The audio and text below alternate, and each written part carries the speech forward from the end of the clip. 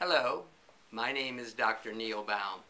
I'm a urologist in New Orleans, Louisiana, and I would like to take this opportunity to talk to you about a new test for detecting prostate cancer called MDx Confirmation.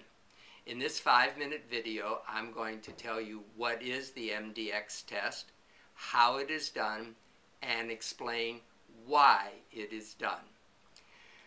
Patients often have a negative prostate biopsy after identifying an elevated PSA or finding a nodule in the prostate at the time of the physical exam. So what are the options for men who have a negative biopsy? You can do a second biopsy, or you can continue to follow the man with a PSA test every 3 to 4 months, and if the PSA starts to increase, then you can proceed to a second biopsy. There is another test called a PCA3 test, which is a urine test which is more sensitive than the routine PSA test.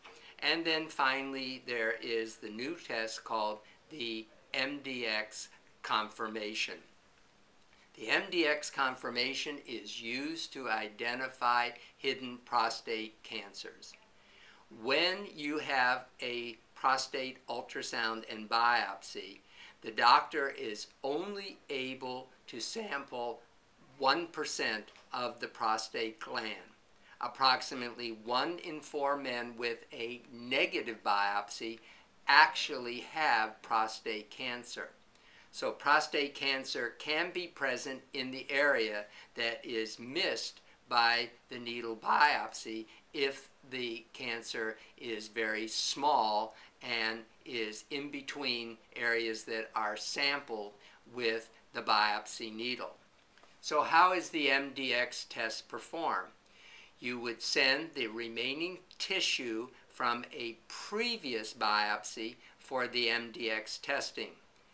I want to emphasize it does not require a repeat biopsy. The test would be resubmitted to the laboratory for the MDx evaluation, and the results usually are available in approximately 2 weeks. So in summary, prostate cancer is a common problem for men with over 250,000 new cases a year. It is the second most common cancer in men following skin cancer. Prostate biopsies may be negative and miss a small prostate cancer. MDx may help confirm that a cancer is present.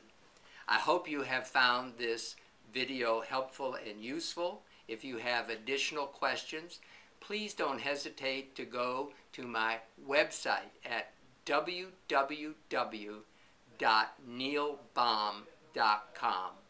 Thank you.